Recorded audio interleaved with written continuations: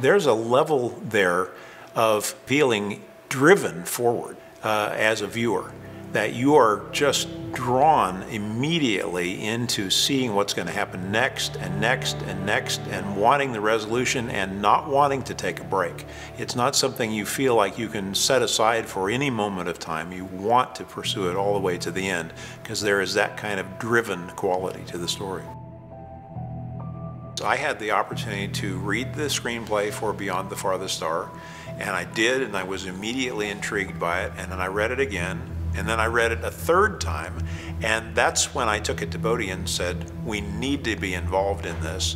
And it only took her one time through to say, you're exactly right, we need to do this. I am very much an analytical person, and I am, watching to see the storytelling aspect, and I find it to be superior. I just have to say, I've seen the film in several different forms in its development, in its progression through the stages of production, and it just gets better every single time. And I am not embarrassed to report that knowing it as well as I do at this stage, I still was emotional again at the end of it in the last viewing. Parables, really good parables, they are layers and layers of meaning.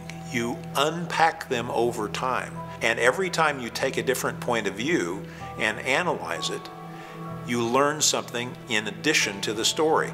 If you were, for instance, examining the parable of the prodigal son, you can take the prodigal son, but you can also examine it from the point of view of the father waiting at home, and from the point of view of the elder brother who ends up envious over the outcome. Well, that sort of ability to turn it around, look at different individuals in the story and unpack levels and levels and levels of meaning is exactly what happens in Beyond the Farthest Star. Because as you watch it, as you consider it from the point of different individuals, different characters in the story, you learn more and more, you go deeper and deeper into it. The film is such an intense experience, and people who see it, I believe, will come away saying, I want to know more about these characters. I want to understand what makes them tick. I want to understand how they got to this critical moment in their lives. There is the novel waiting to provide the answer. Rob, thank you so much. My pleasure. Thank you.